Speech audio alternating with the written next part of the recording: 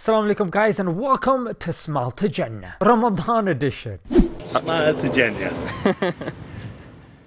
Alright guys, Ramadan. What a special time where we fast by day and we stand by night. But guys, I don't know about you, but there are a few guilty pleasures that I see and feel in Taraweeh and I wanted to share them with you. Alright, number one, you're praying, yeah?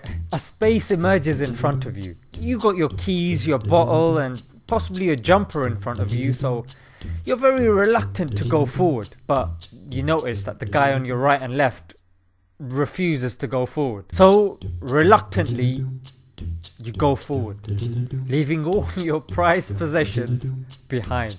As you go forward, you're probably thinking the guy behind you is going to take your keys, somehow find your car, go joyriding in your car, get you like 5 points on your driving license, run a few people over, do drive-by, get the keys, melt them and make a pendant to summon the devil. So as you got all this racing in your head, lo and behold, as you look below you, one unsung hero pushes your stuff forward between your legs, as if he knows and understands your plight. He, ladies and gentlemen, is the unsung hero.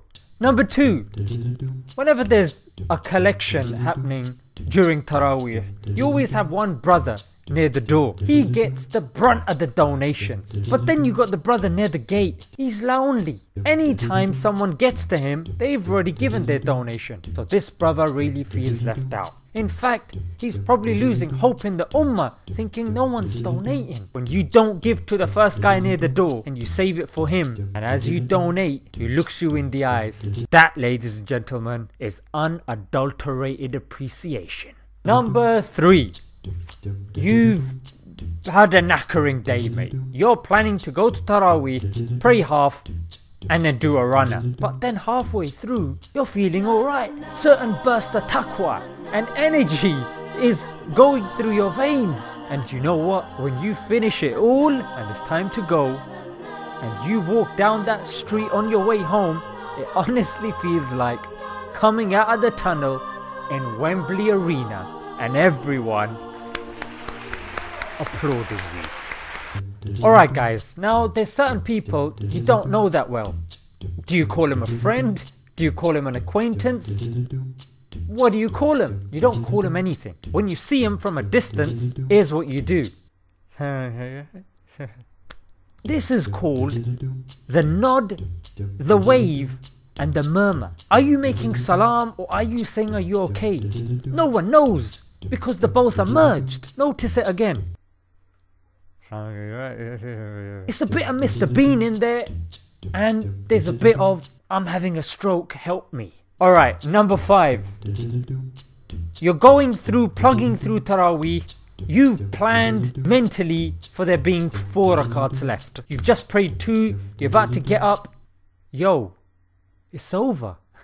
It's done. You know what? At that time, you feel like a boxer who's prepared for 10 rounds and that right hook gets him on the chin and you've clocked him in the first round. Right, number 6, you're trying to stay focused in Taraweeh. You're listening out for words that you understand because you want to piece together some sort of narrative, but you're finding it difficult. Then lo and behold, here comes a verse that you understand. That cheeky grin pops up and that slow nod.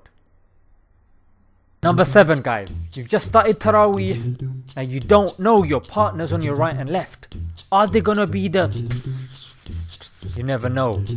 You wait for about 30 seconds, Imam starts reciting, there's no you just want to grab them both and hug them because they are now about to embark on the journey of Taraweeh with you without doing the Alright, number 8. Salah's just finished. There's a stampede that reminds you of the stampede that happened in The Lion King with Simba and the wildebeest. So you're plugging through. You're going to the place where your shoes are. Yo, your shoes are exactly where you left them. What a beautiful end to a beautiful Salah. Alright guys, number 9. It's been a long day. Taraweeh's happening at 10:30 at night. long journey.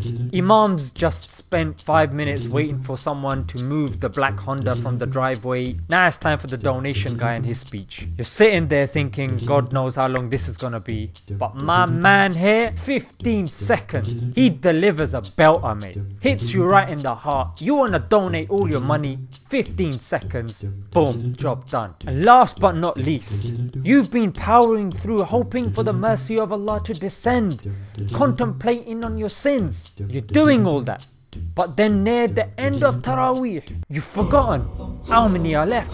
You've gone in blind now, mate. You're the lone warrior, one man crew. And when you make that second salam, you hear that wonderful sound. And that sound, ladies and gentlemen, is the sound of the crackling of bottles. Right at the end, where everyone reaches to hydrate their esophagus. Now, if there's any guilty pleasures of Taraweeh that I've missed out, guys, feel free to let me know in the description. But guys, I'm collecting again for Gambia, the 2K challenge. Let's start donating. Let's hit that 2K mark, guys, in the first week. I put my link in the description when I went to Gambia for the orphanage and the school. Guys, the project has blossomed. Let's make it happen. Until next time, guys. Assalamu alaikum.